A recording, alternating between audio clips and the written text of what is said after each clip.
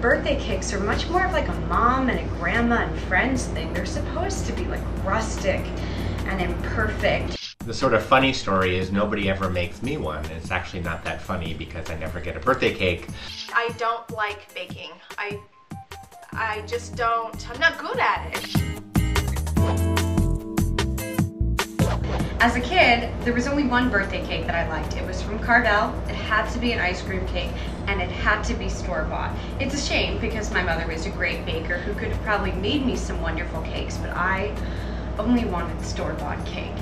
My brother Jay and I are only about 8 days apart, so when we were little, my mom used to throw one giant party, and I would invite my friends, and he would invite his friends.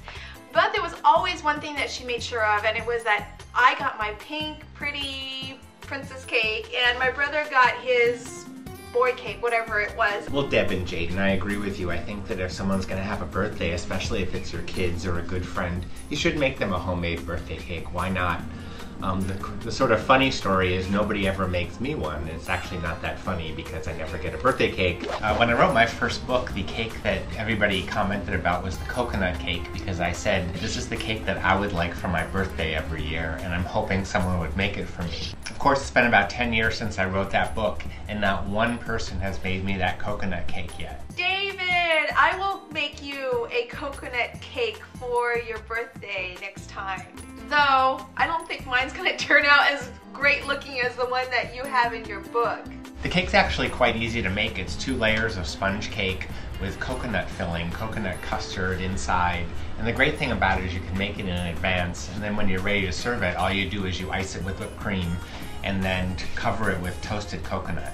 I like the idea of toasted coconut all around the outside of the cake because it hides a lot of the imperfections. I love whipped cream frostings, and it's something that you rarely see at bakeries because whipped cream isn't really shelf stable. So it's just another way that you're conveying that this is homemade and rustic. As an adult, I'm fanatical about homemade birthday cakes though. I don't care if you are 2 years old or 42 or 92. If you've made it through another year, I believe that you deserve a towering, stacked, tiered, swirly, frosted, filled, colorful cake with your name written on it. I know Deb is sort of the master of the mile high cake.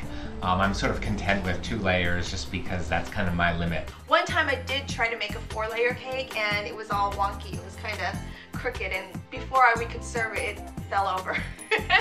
It's true, I do like making those sky-high cakes. I can't help it, it's a height thing. However, the cake that I'm talking about today is actually a 2-layer cake. My best birthday cake is a yellow cake with a chocolate sour cream frosting. And I just consider this the ultimate American birthday cake. For each layer, whether you want to make it 2 or 3 layers, it's just a stick of butter, a cup of sugar, a cup of buttermilk, a teaspoon of vanilla. It's a lot of 1, 1, 1, 1, 1s across the board, so you can commit it to memory. And whenever you need to make a birthday cake, you've got it on hand. Oh my gosh, I'm going to admit that I don't like baking. I just don't, I'm not good at it. I don't like measuring, so therefore I don't bake very much. But I wanted to do this video because I wanted to find a recipe that was easy enough that for someone like me, and still be very elegant that I could serve it as a birthday cake.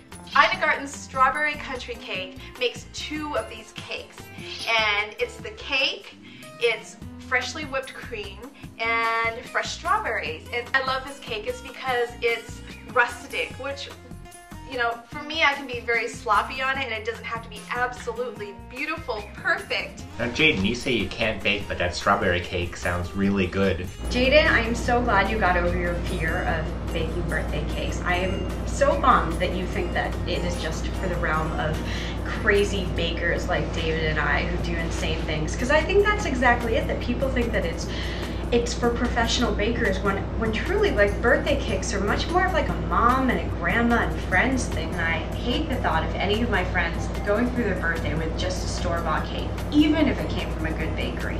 It's not the same as being homemade. I'll show you how to make these recipes and more at goodbite.com.